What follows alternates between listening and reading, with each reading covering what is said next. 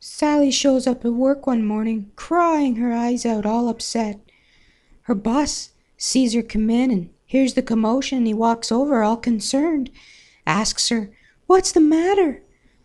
The blonde replies, "I got a phone call this morning that my mother's passed away." The boss was feeling very sorry for Sally at this point and suggested maybe she should go home, take the day off. They weren't terribly busy. Sally thinks about it and dabs at her eyes, says calmly, "No, I'd better stay here. I need to keep my mind off things, and I've got a better shot at doing that here at work." The boss agrees and allows her to work her normal work day. He pats her on the shoulder and tells her if she needs anything just to let him know. A few hours go by and he decides he better go check on Sally.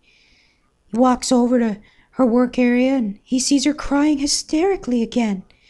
He rushes up to her and asks, "What's the matter now, Sally? Are you okay? What's the matter?" Sally breaks down again, crying emphatically, the tears rolling down her face. "I just received a terrible phone call from my sister. She said her mom died too.